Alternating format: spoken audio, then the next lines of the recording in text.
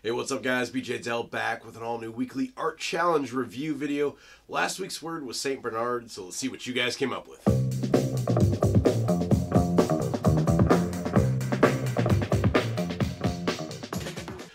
Alright guys, let's go ahead and jump into today's video all about St. Bernard, and the first one is from Dawn, and Dawn's got a super cute design. I really like this one. It's very kind of basic and I think it works really well. This is definitely something that I think you could see like on greeting cards or in a children's illustrated book, and I like the line work around. Kind of got almost a shakiness to this back line and around the tail, and it's just got a really kind of solid line weight, but it is thin, so I think it works. It doesn't really detract from the overall design, and I like it. It's got basic color work here. You got some shadows down here underneath the belly and around this bottom hind leg here that I think will work well to kind of develop that kind of three-dimensional style to it, and that it does have some weight. The one thing I would do here on the snout, notice this is with the perspective and this side of the face being a little bit closer to the viewer, is I would probably make this side a little bit larger than this side. I know it droops down here a little bit more, but since it doesn't have this cut here in the center, I would probably move that over a little bit and go ahead and do kind of just a basic line over there into the top part. So if we move this over just a little bit, I'll make this just a little bit bigger, and then if we pull this line up here in the center towards the snout, I think that would kind of break that up just a little bit more and kind of give it a little bit more of a perspective and make it a little bit more natural. That was the only thing I saw with that. There's just the kind of break right there above the lips with no line going up to the nose. Looked a little bit off, so I think it's a really great design. Just paying a little bit more attention to the perspective there would definitely make it pop just a little bit more. So great job, Dawn. Thanks so much for sharing that this week.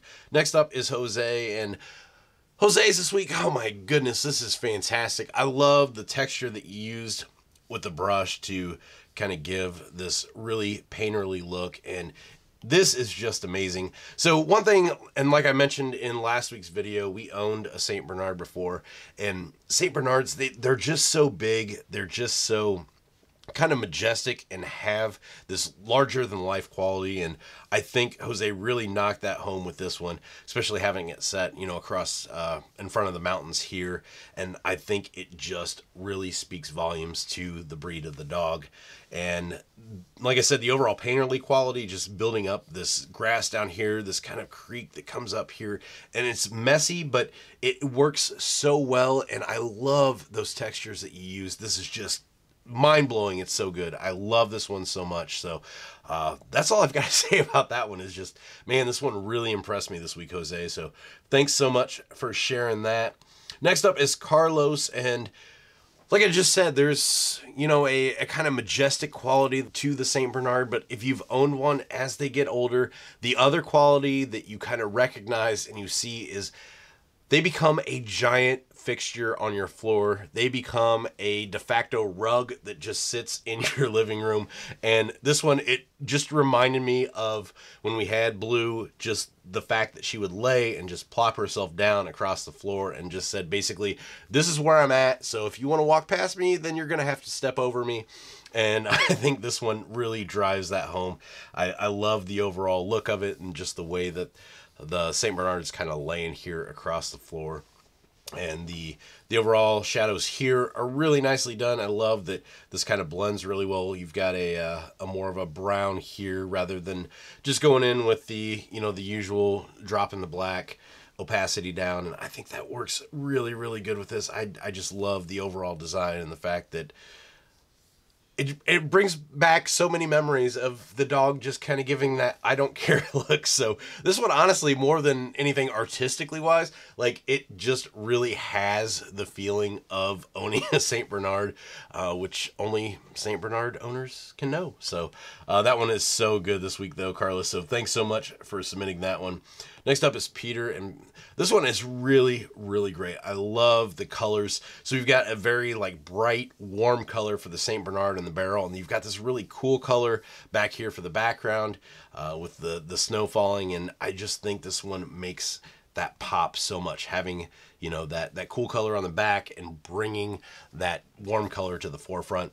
I also love the blur effect that was used. It's almost got a vignette type of feel to it, to where as it comes down and around here, it blackens and kind of blurs up and around. And I think that is really well done. This is something I don't see a lot of, and it really impressed me this week.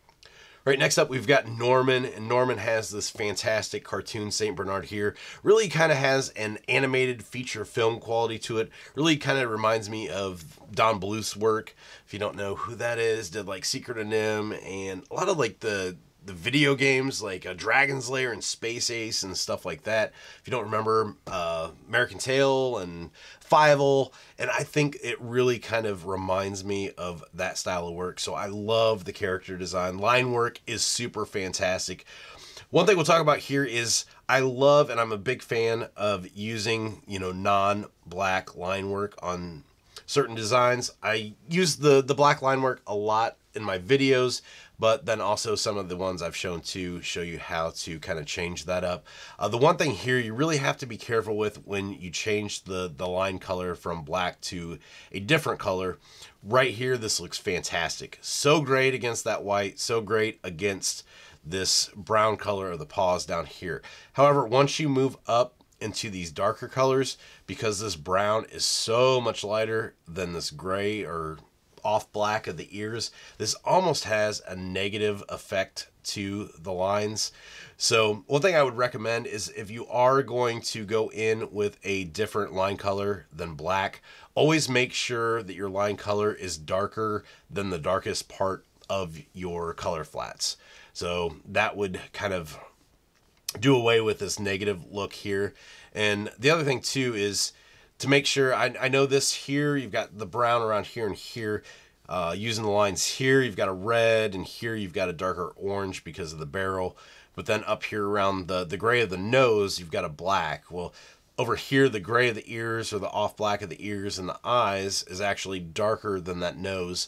So I would definitely recommend using a darker color here and maybe tying that in, just because the nose now sticks out so much more than everything else, just because that's the only part that's outlined in black.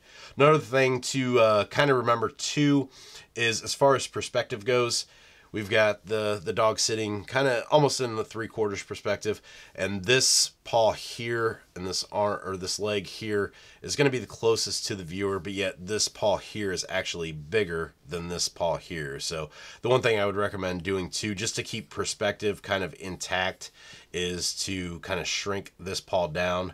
Bring it over here just so you can see how much bigger that one is. So this paw needs to be quite a bit smaller just because it is sitting back there in the background. This one's in the foreground. So bringing it down to a smaller size is going to bring in the perspective a lot more. But a fantastic job, Norman. Thanks so much for sharing that one this week.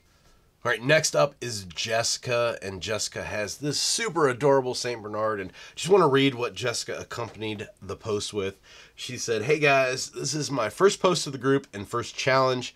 Just want to say I love this community and seeing everyone's artwork. You're awesome," which she's right. You guys are awesome.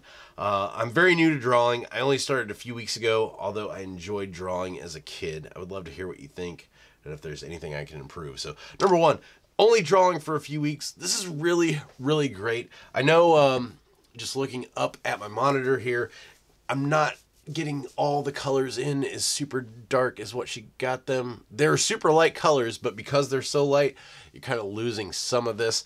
But I love this really kind of faded, almost like a neutral type of color work that she did. The blue here is just really light. The green's really light. She used a really cool way to kind of break this up and around, so it's not a background that goes, you know, from side to side, from border to border, and I think that works really well. I love, once again, just kind of a basic, you know, cartooning style, but I think this works really well. Once again, I could see this in a children's book. I could see this on a greeting card, and I think it has a lot of merit to it. So just a fantastic job. And Jessica, if you've only been drawing for a few weeks and you're able to do stuff like this, you've got a super good understanding already of color theory and what goes well with each other, and just even the line work and everything like that. You're definitely on the right track. So this is fantastic. Keep up the good work. Can't wait to see more from you. All right, so next up is Caitlin, and Caitlin went with a Saint Bernard. So I'm always a sucker for puns, and I love kind of the play on words. And this one is just really cool, putting the dog breed into the role of a saint. I've got the hand gesture here, kind of mimicking what you see with the classic artwork of saints, and holding the Bible here with the paw print. It's just fantastic. I just love the overall design and the humor behind this, and the composition itself is really good. I like the kind of tilted up head here, the really light halo here that's very apparent in a lot of this type of artwork of the saints and religious pieces, and the clouds here with the purple. And I like how you kind of went outside of the lines. You didn't have to keep this in the lines.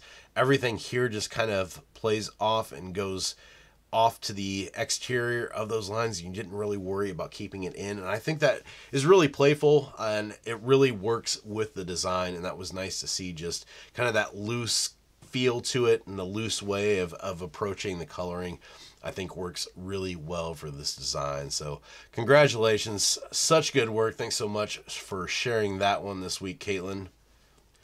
And last but not least, we've got Jamas, and Jamas went with a very kind of bold, in-your-face, cartoony St. Bernard, which I think works really well. Got super thick outlines here, which I think for a design like this works well. It's bold, it's in your face, and it's done super, super well. Love the drool dripping off here, because once again, if you've ever owned a St. Bernard, that's one of the things you have to deal with. It's a constant battle. You're constantly wiping drool off of everything.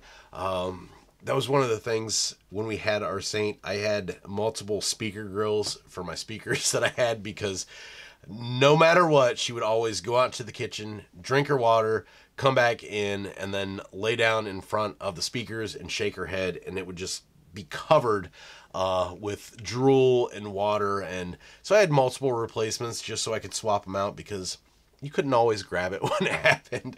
So the drool here, kudos on that.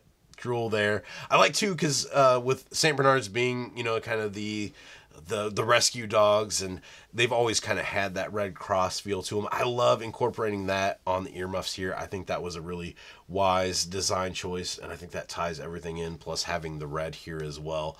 And deciding to go with that route rather than the usual barrel around the neck for that, I think was really cool. We still got the barrel down here, but I think it was cool to incorporate the Red Cross design up there. So just like I said, a really kind of in-your-face, bold design. This one really reminds me of kind of flash art that you would see with tattoos and stuff like that, or stuff that would be on stickers. This one I could see with a, you know, a white outline that would just pop as a sticker. So fantastic job, Jamas. And that's it for this week's prompt St. Bernard.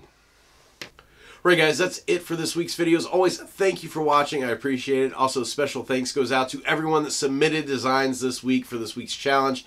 You guys rock, and I love seeing your stuff every week. If you guys want to take part in these challenges, post your work online, join the Keep Creating group over on Facebook. I'll link it in the description below. That's how you take part in these challenges. And speaking of these challenges, last week's word was St. Bernard. So for this week, it's not really a word prompt, more of an idea, and that's bring an inanimate object to life. So closest way I can describe this is if you think about Beauty and the Beast and picture Lumiere or Mrs. Potts or Chip. Take something inanimate and bring it to life, give it a personality, post it over on Facebook, or you can also tag me on Twitter or Instagram. I want to see what you guys can do. So as for me, you can find me online, bjdell.com, as well as on Instagram and Twitter at bjdell. Usually I post these videos on Wednesday, but because next week is Christmas and Christmas falls on a Wednesday, next week's video will actually be on Thursday, the day after Christmas. So share away. I want to see what you guys can come up with. And as always, keep creating.